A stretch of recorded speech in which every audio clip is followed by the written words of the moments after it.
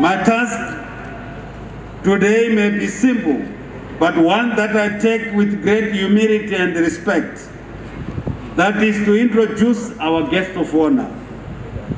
Distinguished guests, ladies and gentlemen, the guest of honor is an astute leader who took the bold decision to enrich our national heritage by, among other noble initiatives, honoring our national icons of the First and Second Chimurenga Liberation Wars, who sacrificed their lives for Zimbabwe's freedom. The statue of Mbuya Nehanda, which the guest of honor will unveil today, is historic and inspirational for the future generations who should be truly proud and patriotic Zimbabweans.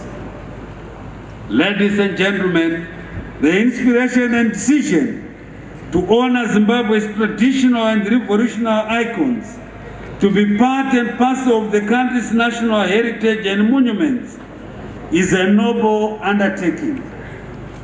It is an embodiment of the continuation of sustaining and consolidating the country's hard-won freedoms. Statue and monuments of our iconic and legendary national heroine, Mbuya Nehanda. This befitting immortalization was long overdue. It is most opportune that this event is appropriately blended with the commemorations of Africa Day and occurring during the Culture Week on our continent.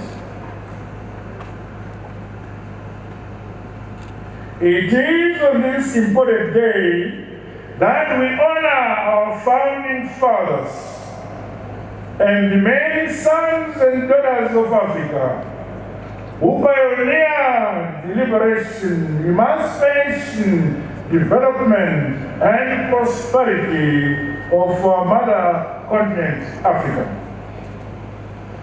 It is indeed a time to also galvanize collective action towards the achievement of the vision and aspirations outlined in the African Union Constitutive Act and Agenda 2063. On behalf of the government and people of Zimbabwe, and indeed on my own behalf, I congratulate fellow member states of the African Union and people of Africa for the remarkable achievements made over the last 58 years since the founding of our august continental body.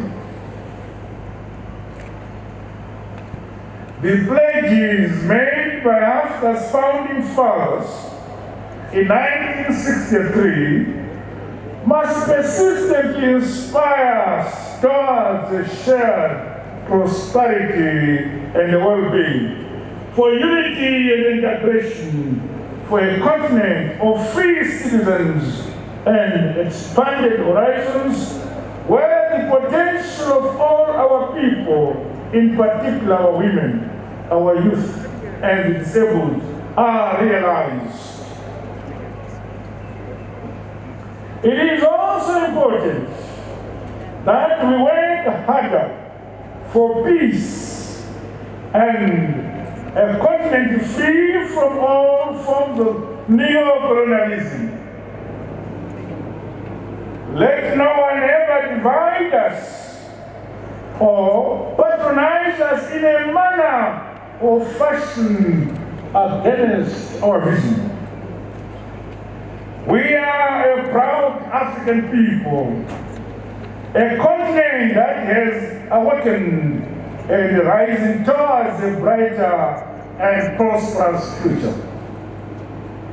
Allow me to take this opportunity of this occasion to commend the African Union through the Africa Center for Disease Control for the flagship programs and interventions to strengthen public health capacities with regards to the continent's response to the COVID-19 pandemic and other disease threats.